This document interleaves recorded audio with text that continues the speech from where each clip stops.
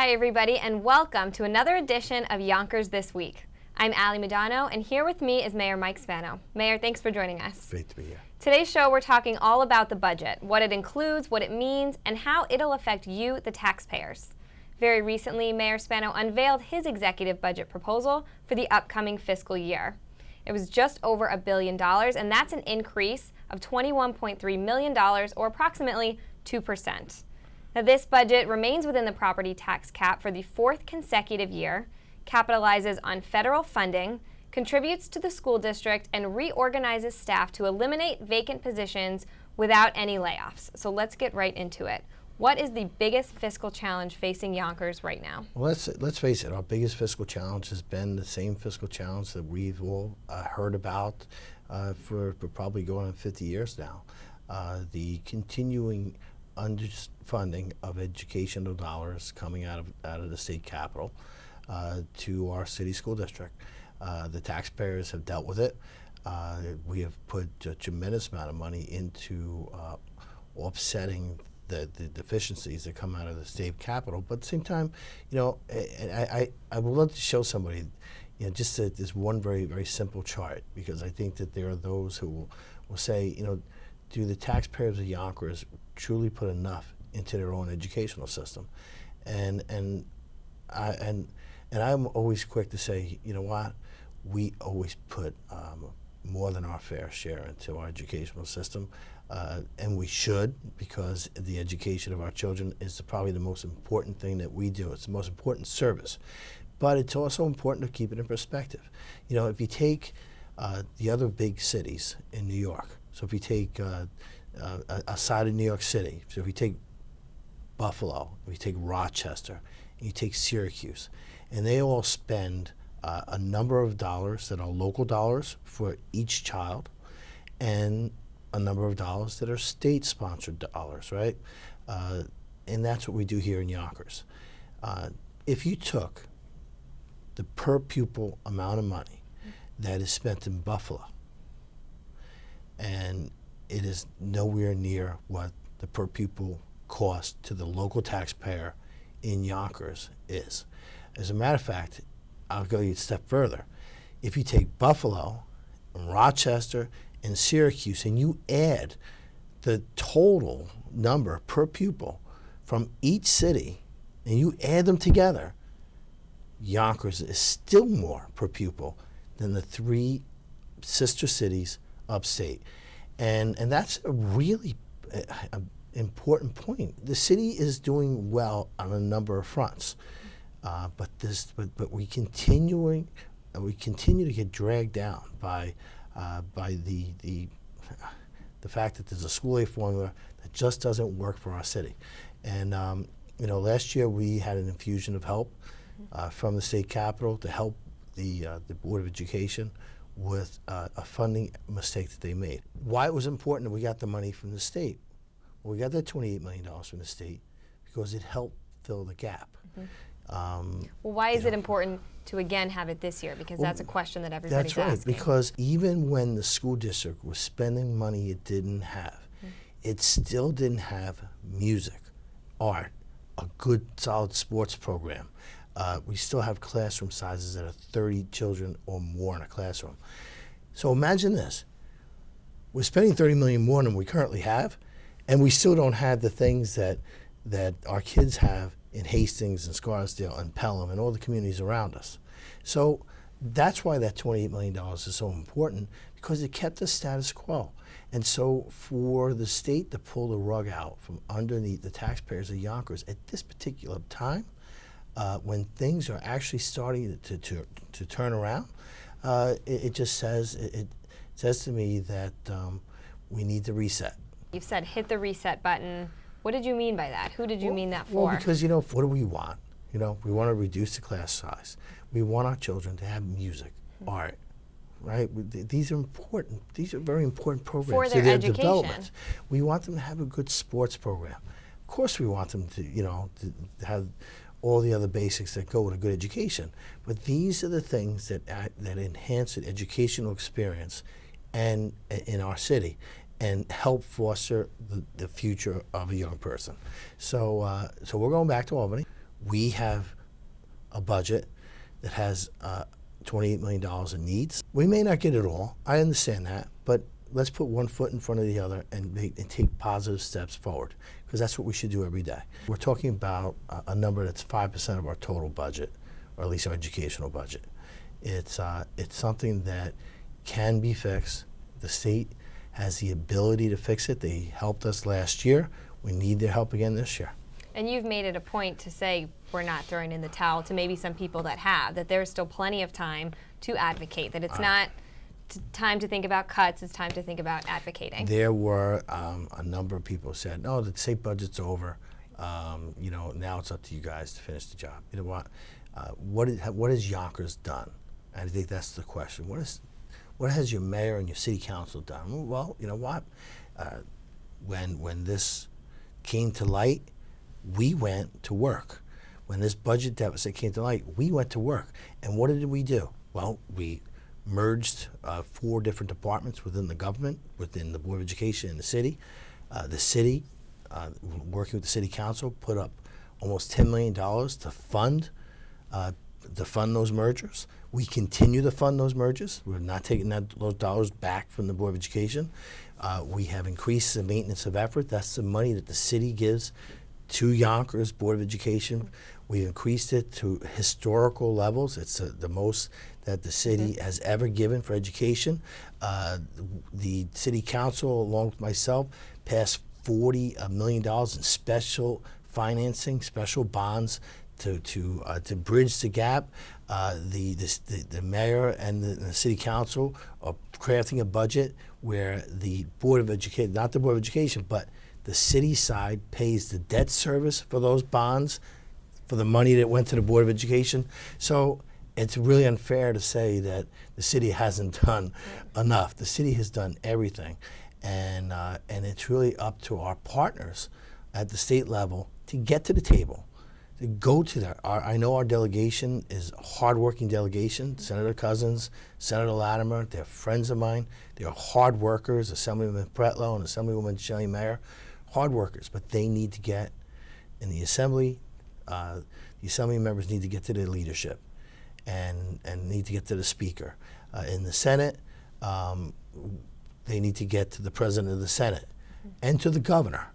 And once we can get those 3 people together with their priorities, because they're going to have priorities to close out the year. Everyone has priorities. We want to make sure Yonkers is one of those priorities.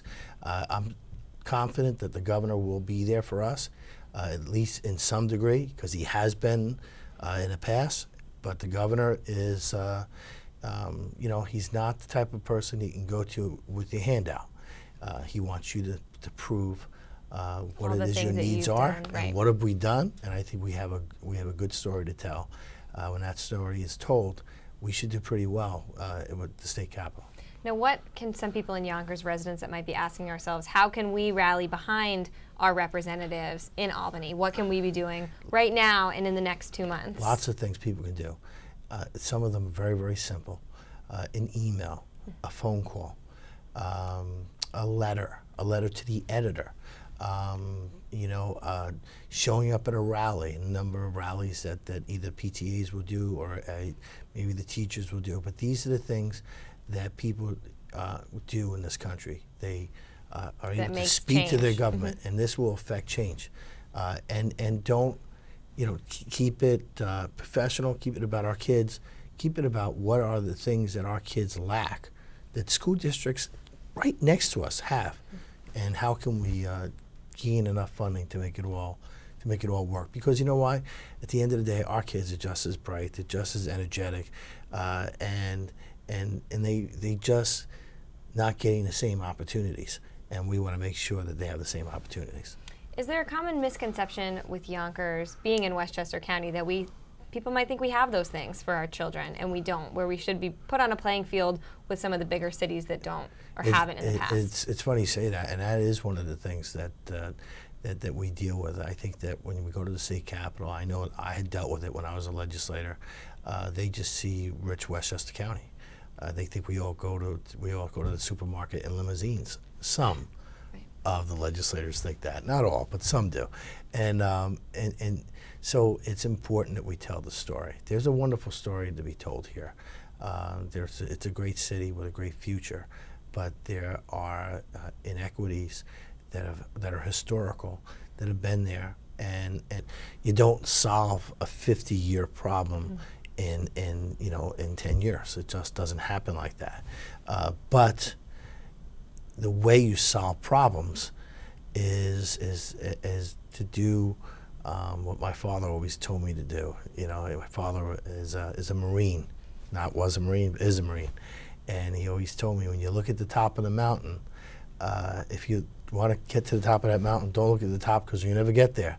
And I said, so what do? He goes, you look down at your feet and you go one step at a time and you'll make it. And that's what we're doing here.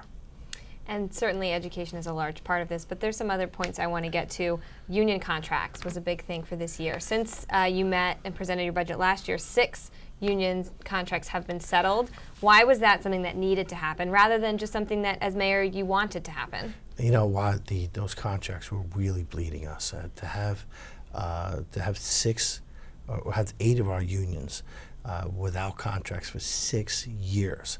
You know what that means? That means that whenever we come to terms with an agreement, there's going to be retro payments. What we did was we worked with our labor leaders.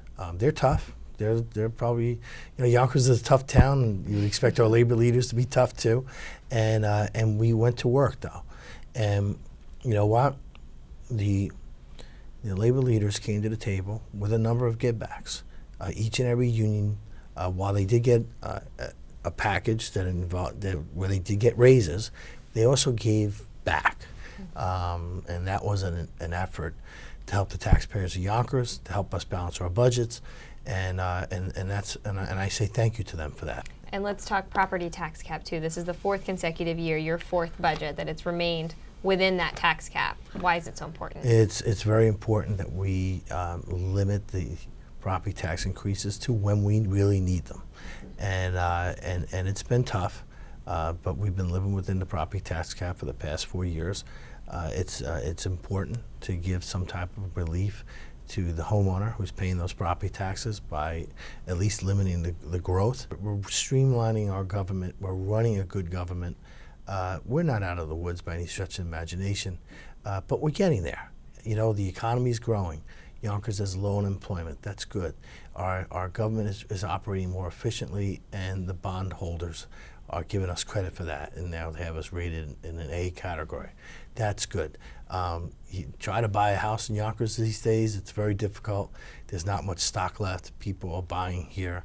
The people are investing here, and people love to come here and visit. I mean, we have now 3 brand new hotels being built right now as we speak, with another one that will be proposed in the next month or so. Lots happening. It's an exciting time to be a Yonkers resident, and hopefully it continues this way. But it doesn't mean we don't have challenges. We have them, but we take them head on, and we turn them into opportunity to do something good. Well, certainly seems like a good note to end on. So thank you very much for joining us. Great to be here. We're back with Yonkers This Week. I'm joined in studio now by Chris St. Lawrence, Director of Waterfront Development for the city, and Haifa Bint Khadi, Director of Community Engagement through the Arts with Groundwork Hudson Valley. Thank you both for joining us. Thanks for having us. And we are talking about something that the city, I know, is very excited about coming up, and that's Yonkers Arts Weekend. It's the 2nd annual citywide celebration of art in our city, as well as the largest festival of art in Westchester County. Now, last year, Yonkers Arts Weekend saw more than 150 local, regional, and international artists to our city to showcase their work, and brought thousands of residents and visitors to check it all out. So, Chris, what kind of turnout can we expect this year for 2nd annual Yonkers Arts Weekend? Well, I think what we're going to do this year is build upon the success of last year's event with FIT Urban Studio and Torch Gallery in New Jersey, and you're going to see an increase in the scope of the project. You're going to see people coming from the Bronx. You're going to see representation of artists from Bushwick and from Brooklyn and some of these other areas where we're seeing a natural influx of Gen Y coming to the city already. And that's, of course, building in collaboration with the local artists that we have. We have hundreds of artists that will be represented, about 300 artists So it's really an exciting project. And hey, if I want to turn to you to ask about the caliber of art and artists that we can expect. Certainly a big number, but talk about some of like the renowned names people might be familiar with. Well, some of the renowned names are the Martha Graham Dance Troupe, which has toured all over the world, and they really kind of highlight the difference in this year between last year, in the sense that last year we really sought out some incredible artists who absolutely wanted to be involved when they heard about it. But this year, artists are calling us and saying, how can I be involved? We're interested in Yonkers. It's a wonderful location. So we have very big names like Naomi Shelton and the Gospel Queens, international gospel singer group. We have Black Taxi from Brooklyn. We have Grammy-nominated Tim Armacost. So we have some incredible performers, as well as internationally renowned visual artists that are coming to showcase their work in some of the pop-up galleries that we have going on. In addition, something a little bit different this year, which is incredible, is that throughout the weekend, we have 20 art workshops that parents and families and adults can attend in Vanderdonk Park, and everything throughout the weekend. The performances, the art, the galleries, everything is free. And certainly there's a lot going on. So let's try to break it down for some people. May 1st through 3rd, so starting Friday, what's something that you just can't miss Friday? So Friday night we have the Mayor's opening, and that's going to feature Black Taxi, an incredible and just getting hotter by the minute band from Brooklyn. And they're not to be missed. They're a dance band, but they're just really fun for everybody. So let's talk Saturday now. I know they're just jam-packed with activities, but if you had to pick one, maybe each of you pick one, what would it be? I know that's hard to ask you. Well, for me, it would be Color Run. Color Run is happening to open up all of the events Saturday morning, and that's a slow-paced race around Vanderdonk, but it's in a t-shirt in which volunteers will shower you with Rangoli powder, and in the end of the race you're covered in neon, a non-irritant vegetable powder, and you look amazing, and you look like you're going to an arts festival. Right, what a good way to kick it off. Yes, just not to be missed. And Chris? I would say I'm partial to the waterfront, but I would say that Main Street is something that should not be missed, because we're going to have a series of schools coming in like FIT, Purchase, Hunter College, Pratt, and it'll be a great way for kids in the area and around the city who are interested in the art at a higher level, at the institution level, that could interact with teachers, professors, people that could be teaching them one day. And Sunday, certainly the hot item is the fashion show. Can you talk about that at Untermeyer? Of course, yeah, the fashion show is going to be great this year. It's expanded from last year into a 4-part series. It's going to be really exciting, and we would encourage anybody who's interested in fashion or just being outside. Hopefully it will be a nice day to come for free again and see these wonderful dresses. And one thing that I would just like to add is that, we're so excited and we're talking about all these major headliners and big names that are coming, but the other thing that we've done is been really mindful of the local talent that we have. So we've really done a huge outreach so that the community is really aware of the wonderful local artists that live right here in our community, and the kinds of offerings that are here 365 days a year, and not just during the Arts Festival. Yeah. It's important to note, because as much fun as Arts Weekend is going to be, there, like you said, 364 other days of the year that Yonkers does have art and art to talk about. So be sure to check out Yonkers Arts Weekend, May 1st through 3rd, along Yonkers' historic waterfront, at the Hudson River Museum, Untermeyer Gardens, and Yoho Artist Studios. For a full list of events, you can visit YonkersNY.gov or Yonkers Arts Weekly on Facebook. Chris and Heifa, thanks so much for joining us. Thanks for having us. You're welcome. Thank you. Well, that'll do it for another edition of Yonkers This Week. I'm Allie Mudano. See you next time.